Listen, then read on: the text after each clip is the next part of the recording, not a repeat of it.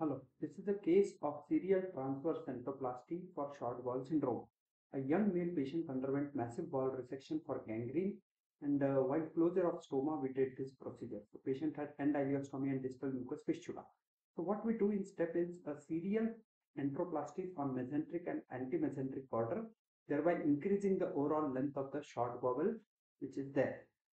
So on exploration of this young chap, what we found is the distal mucous fistula from IC junction. This was the exact length. This was around 10 to 12 centimeter of length, as you can note on the scale. The proximal bowel was only 60 to 65 centimeter, which we measured on the thread. So one thing which happens is when you have a small proximal limb or jejunum, the jejunum invariably dilates. It dilates so that it can absorb more and more nutrients. That is what the compensatory hyperplasia or compensatory dilatation of jejunum happens. So now we have a 65 centimeter of proximal bowel and around 12 to 15 centimeter of distal, that is around 80-85 centimeter of bowel.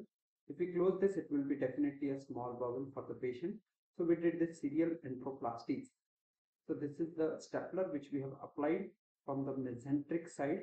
We applied it obliquely so that we don't even compromise the lumen, and it doesn't lead to complete obstruction. Every 15 centimeter we did this severe enteroplasty. So this is on the mesenteric side which we have applied. Again, after 15 centimeter, we made a small mesenteric hole, and this is from the mesenteric side. The stapler was applied. Again, an oblique enteroplasty was done.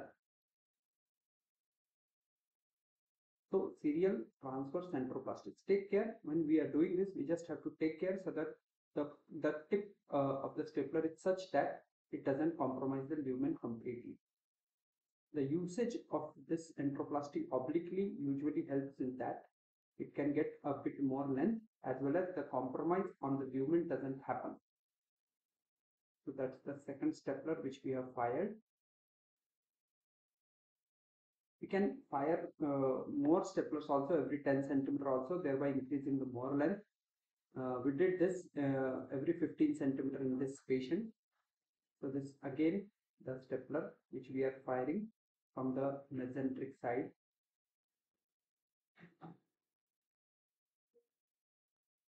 So we intended to increase the length of bowel by at least 15 to 20 centimeter. If we get it around 85-90 centimeter on this side and a 15 centimeter on that side, that would lead to a total length of bowel up to 100 centimeter, more than 100 centimeter. Even though it's small, it's still less, but as compared to total 65 plus 10 of 75-80, bowel length of more than 100 would definitely be helpful for the patient. So once we did all the this stapled enteroplasties, we started measuring the length of bowel again, and I'll show you how much the length goes up in the thread. So that is the way we were measuring it. Complete measurement will happen next. I'll show you.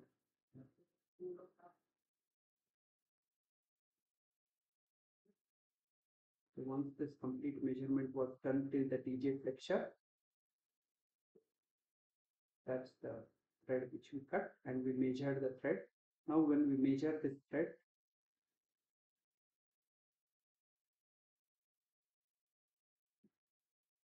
that is 15, 30, 45, 60, 75, 90, and again some 5 centimeter on this side. So that is 100 centimeter. We have got it, and 10 centimeter on distal end. That end-to-end anastomosis was done, and that is how we got 105 centimeter length of the bowel. Thank you.